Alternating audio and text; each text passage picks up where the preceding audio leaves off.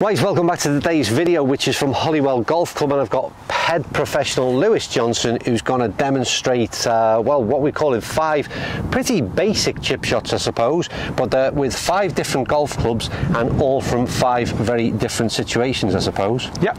Where are we starting, Lou? Let's just get straight stuck in. Yeah, so we're just going to start with the most difficult of the basic, if you like, the one that's got to carry all the way. Okay. So we've got quite a unique setup here on the 14th, haven't we? So first of all, club choice?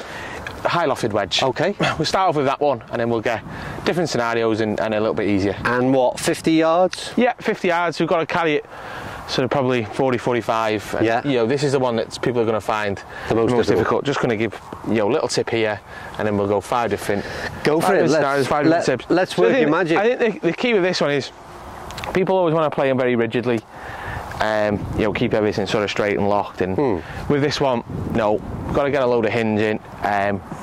We can't hit it miles, but we've got to create some speed to get some sort of launch on it. So high lofted wedge, I would probably open up a little bit, just to give myself a little bit more leeway, using a little bit more bounce.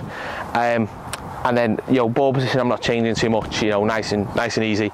But the big key with this is I'm going to hinge on the way back, and as I'm coming down, I'm going to hinge on the way through. Okay. Okay. So we're going to create that descending blow, and then we're going to go this way, holding the loft on it, and we're going to try and create some launch. Okay. So a little bit like this. Nice. Superb. So there you go, that's the first shot. It's probably the one, if you're thinking about a chip shot, that's probably the one you're expecting to see, but I know the other 4 are quite different, and some of the clubs are quite different as well. So on to scenario number 2, which is going to be on the same green, a little bit closer down in that bowl. Right, so we just moved a little bit further forward. We've still got probably 35 yards to carry, and that means going up the slope and onto the second tier. So what sort of club have you got in hand there? That's an iron, but what iron? So it's 9 iron. Okay. So it's a 35-yard shot, 40-yard shot, as you say. But we're not going to carry it in this instance. Okay. We're just going to decide to just carry it sort of 5 yards in front of us and let it run out. Okay. We want to go up the tier. We're just going to take. We want it to run out like a putt, but we can't hit a putter that hard. You know, it's just too far. There's an uphill tier. So this shot can be played in a couple of different ways, with a couple of different clubs. But I go for 9 iron because people always want to sort of. It's sort of your traditional chip and run. Yes. But they're always too keen to go for sort of 6 or 7 iron. Okay. I like the chip and run with a bit of loft. Okay. And you know, a little bit more carry, and then it's going to roll out. Okay. Really, once you get away from your traditional wedges, you're going to get a lot of roll out. So even if it's just your normal pitching wedge, you know, we're going to go for 9 iron here. And it sort of, the big key for this is if you're playing the chip and run, I would go for more loft on the club, and then I would drop it slightly back. I would drop it, you know, I wouldn't the old weight forward and all. I would just stand nice, sort of 50-50 weight, ball in sort of the back half of the stance, and just get them weight. So you're neutral in the weight, but you are getting the hands a little forward, and then it's just sort of a long putting stroke. Nice. And you're going to carry it, and it's just going to roll up the tier. And you'll be amazed how much that runs out. You know, it's a 9 iron, so you really don't want the sort of. I don't like the 7 iron. I much prefer the 9 iron. So. Yeah, and the idea again, speaking from an average golfer's perspective, is when we've gone from shot A, which is requiring a lot cleaner strike, I suppose, that chip shot that you played and put it all in the air. This again, a lot more room for error. So I love the idea of second option with a chip shot being with a 9 iron. Right, next situation is we're at the back of the green. We've run through. We've got very much a downward lie, and then downhill to the flag. That's it. So I'm interested to know what your choice is, because it's a bit of a surprise. Yes, we get that a lot, where you run through the green and you sort of hit the upslope at the back. So when the slope's this way and you're going back, it's quite hard to create that sort of descending blow to get the ball in the air without creating too much force, where it just runs off the green and down. So. And again, because the slope is like this, it's quite hard to get putter on it. Yeah. You know, and obviously putter with so little loft, you're going to start sort of, you know, presenting negative loft and hit it into the floor. Yeah. You just thought, oh, so what we want to do is try and use that more putting stroke method, but something that's going to accommodate us. So we're going to go hybrid. Okay. So any sort of loft of hybrid, you know, 3 hybrids going to have 19-20 degrees of loft. That's enough, but it's got a longer shaft on, so we're just going to go for we've got a 5 hybrid here, but a 4 hybrid will be fine. And we're just going to you know, I think a lot of people should practice this shot. Yeah. It's a massively, you know, because like I say, they want to take the putter out, but they don't know what's happening. And when you're coming this way, you're going to sort of run into a bit of trouble. I think, you know, the fringe grass is a little longer. Yeah, and I think it's getting used to how quick it fires off the face, isn't it? When that's the one. Hybrid. Yeah. You know, people when they see this, they don't want to move it like a putter. Yeah. And if they do, they'd be amazed that it comes out so nice. Yeah. You know, have a go around the chipping green before you go out and play. Yeah. And it's such a nice shot if you can control it. But just going into how sort of how I would play it. I would try and get, you know, people want to stand as if they're hitting a full hybrid shot. You know, really is you want to go down on the grip as close as we can to it. And really, you're going to sort of maybe go a little bit toe down on it. You know, try and make the shot playing a little bit more vertical there. So it's going to be a little bit back and two. And just put a putting stroke on it. It's just going to create a little bit of lift, nice and soft. Nice. You're going to get that sort of hybrid-y, tingy sort of feel to it. And just going to run out. Again, I think you should have a go with that. I think you'd really like that. You want me to have a go? I think you'd really like that. Let's have a go. I can't imagine you played this too often. I no, to be honest with you, mate. A little bit closer down the grip. I often say like a versatility of a hybrid is good to have in the bag for this kind of shot. So it's something I would be comfortable playing. Maybe not when I'm just called upon now, but to follow that. But here we go. Very good. Nice if it went in, Lou.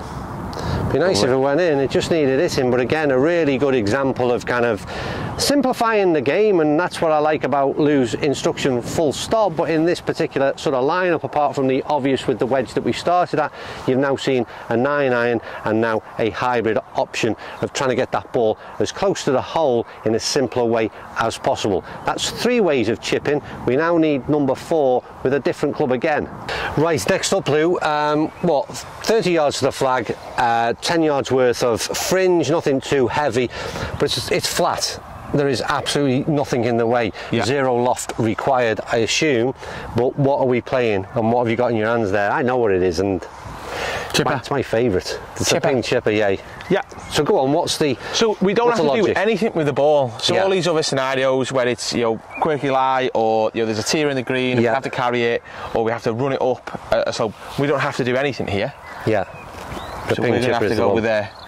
Can't do, you know, don't have to do anything, can't do anything wrong type of. I've got to recall, I don't know which way these videos are coming out, but please give me that quote that we had on a previous video that we just filmed. Only a fool chipped over nothing. It's just genius, isn't it? What a saying that is. Are you going first or me? I'm gonna. Do you want to... There are, I have to say with this is, you can play this out the middle of your stance. There's a few different ways. Rather than a tip, I would just say the tip here is don't overcomplicate it. You know, I'm using this. You know, funny enough, there's not one of these in my bag. But this is the type of stuff. You don't have to grab the lob wedge from here. You know. No, I totally agree. The interesting thing with me about the ping chipper that I particularly like, and again, when you tell me when you've got it there, is that the lie angle is different than the sort of standard chippers that I've tried before in the past, and it sits in a really good position again that you just walk. And that's one of the main reasons why I like these. A lot of people, when I see them chipping with the traditional chipping clubs, you know, your wedges and so forth, they want to stand how they hit a normal golf shot. And I'm like, no, come on, let's get a little bit closer, let's get down the grip. And that makes you do it almost, doesn't it? Yeah, absolutely, definitely. It's quite substantial. You know, everyone should really go and have a look at and put one down, shouldn't they? But like, I would play this, you know, sort of 50-50 weight, right in the middle of my stance, nice and simple. Don't overcomplicate it too much, and then just let it run out. You know, it's amazing how easy these are to put online. You know, you're hitting these straight. No, I agree, and it's something that let's lob one down. Have you got a ball there? I've said on numerous videos, I don't really hold chips. It's not something I do. Over the years, I'm not talking about recently, and I've holed out more times on video when a camera's running with this thing in hand. It's crazy.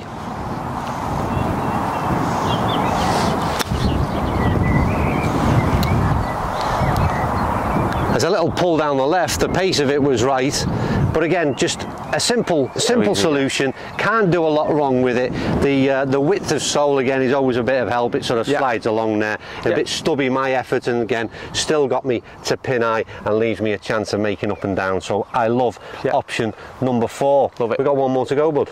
Right, this is definitely not a position location that you'll be using the ping chipper. No. So, and a point to mention on the ping chipper before we move any further, that's why it's a little bit one-dimensional, I suppose, in many ways. But we've got a situation, I assume we've got some loft there, Lou, because that's quite a severe slope in front of us. Yeah. So we're going to be standing on a little bit of an upslope with an immediate, you know, sort of lip in front of us, haven't we? Face, So just sort of, it's not a high lob shot, this, you know, it's a very sort of short, we're quite close to the green, but we've got to get it elevated in. So it's like use a medium lofted, like, you know, like a 52 or a 54 or a 50 for something like this, like a gap wedge. And really, this is such a common shot, and it's something I see people get wrong all the time, is it's such a short shot, but so everyone just decelerates on it. And I think this would be the main sort of tip of this is, you know, it's a short shot, so you want to take the club back really short. Because you need that acceleration. That acceleration is going to sort of just pop that ball up, and then it's going to release out. You know, so everyone's trying to create lift or, you know, decelerate because they're close.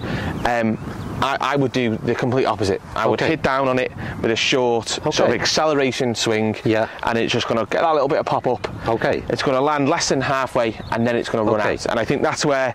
And my immediate thought when you stood there now is, will the club, when through the ball, where does the club face follow? Because I'm immediately thinking, am I going to hit it in here, or does it go up the slope? Yeah, I mean you will, because we're going to have to set up like this, but. If the slope was a little bit more severe there, I'd quite happily just let my club go into the slope. It's, you know. So it is that little kind of short, stubby shot, is it, where you kind of. Yeah, exactly. And it basically, you know, a lot of greens in golf, they're raised up a little bit. As soon as you miss them, you're below the level of the surface. And a little bit like here, we're below the level of the surface. We're on a bit of an upslope. You don't need your most lofted because we're on a little bit of an upslope, but. We're just going to accelerate and we're just going to let it run out. You don't have to create any lift in this scenario. We're going to go short, we're going to go down into it with a little acceleration. We're just going to pop it up. Less than halfway. Beautiful. Get it. And we're just going to run it out. That's a great way to finish. And that is, you know, this is the shot where people, oh, you make that look so simple. You did. And it is, it really is. This is the one that I see messed up more than most. I was going to say you make it look so simple, but we average golfers then overcomplicated it and not understand the right execution, I suppose. Yeah, definitely. That's the one that's going to help people the most. Love it. Brilliant, Lou, thanks. I mean, it was good, it was very educational. It was 5, like I said, very different scenarios and 5 different shot types that really make a huge difference to your scorecard at the end of the day, because again, the percentage of average golfers that miss the green in reg is huge, and if you can get that short game sharpened up a little, I've no doubt make huge differences to the way we score at the end of the day. So big thanks to Lewis Johnson and Holywell Golf Club for having us again today. Hope you enjoyed that one. Give me your comments and feedback down below and go out and try those yourself, and as ever, I'll probably see you tomorrow night.